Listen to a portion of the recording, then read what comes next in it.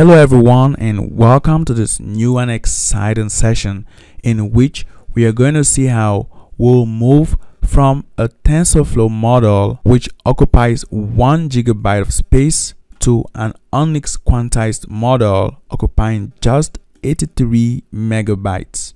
At this point, we now understand the concept of quantization, and we're going to see how to apply or implement quantization, specifically dynamic quantization, to make use of our model even more efficiently. Before we move on, we should also note here that the TF size is 1 GB. It's about approximately 1 GB. That's 1000 megabytes. While the Onnx size is 328 megabytes. So Onnx size 328 megabytes. Now we're going to look at the Onnx quantized. Let's just copy this. So we have the Onnx quantized CPU, Onnx quantized CPU, which we shall get shortly, the Onnx quantized GPU,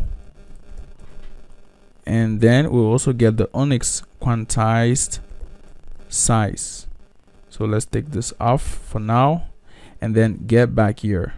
Now here, as you could see, we've imported the Onnxruntime quantization. We've already imported the Onnxruntime, so here we just imported this quantized dynamic and quantype. Then from here, you see we have the two models, that's the floating point and the quantized model. Now this model is what we had already, so we'll get back and then copy that, and then we'll call this one the vid quantized. So that's it. Now all we need to do is we have this quantized dynamic, which takes in this model, takes in the quantized, the path to the quantized model. It's still an Onnx model, and then the weight type. Now here, this weight type is an unsigned int. So let's run this and see what we get. We get an error. This name isn't defined. Okay, we should run this before running this one. So that's it. This should be fine this time around, and we should be able to get this file right here, this quantized Onnx file. Again, here you could check out the documentation on quantizing Onnx models. You see, we have this quantized Onnx model, we have an overview and all of that. So let's get back here and check out our model. Oh, there we go. We have our vid quantized, and what we notice is we have 83 megabytes. So this means that we've gone from 1 GB or 1000 megabyte to just 83 megabytes. And now we could go ahead and check out the speed, or the CPU speed.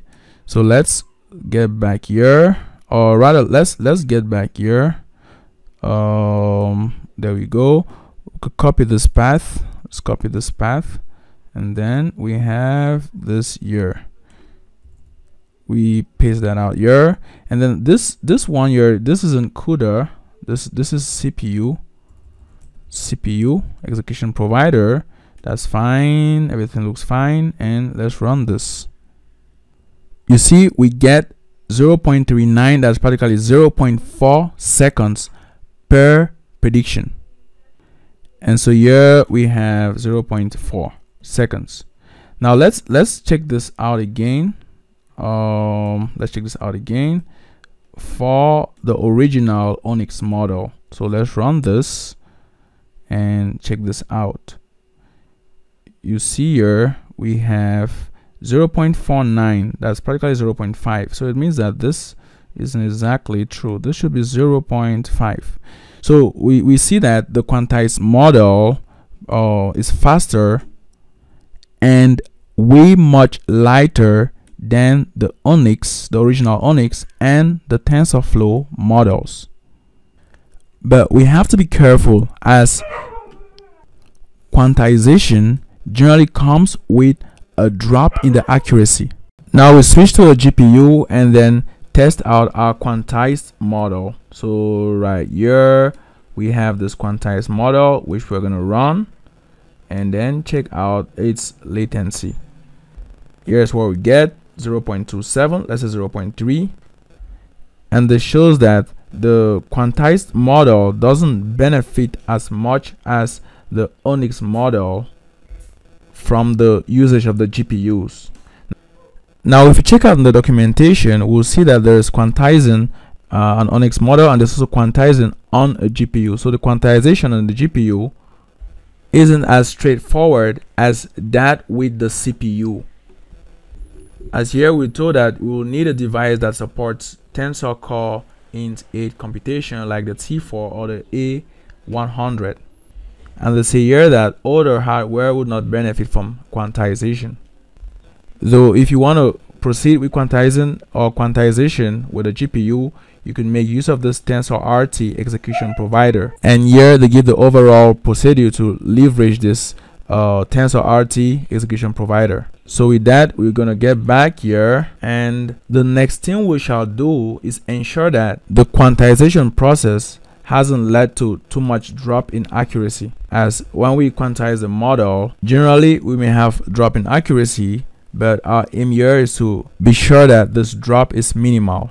And so to do this, we're going to evaluate our model. So here basically we've defined this accuracy, which takes the model, and then for 100 we'll take 100 elements in a validation data set, where the validation data set has a batch size of 1.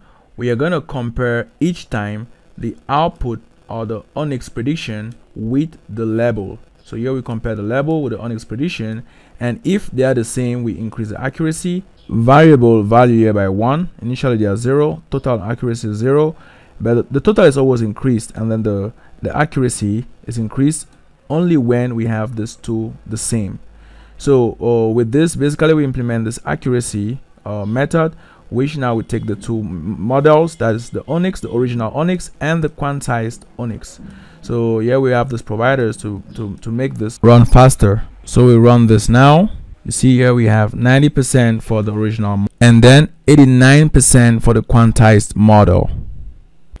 The next thing we'll look at will be how to visualize Onnx models using Lutz Roder's Neutron app. So you could get your Neutron.app, and you have this interface right here. Now we're going to open the model.